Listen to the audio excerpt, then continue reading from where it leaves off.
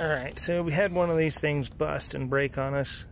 That's going to cause some damage on the stairs or interior if that happens to you.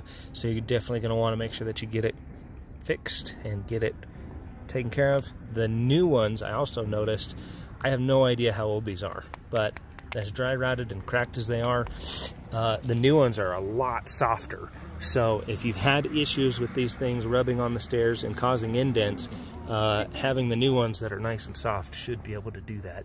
Also note that there's a washer in the center.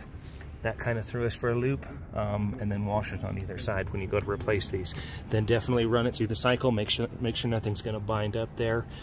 And I've also decided to always have an extra drive belt handy, because the last thing you want is that thing going out on you on a job. So thanks for watching.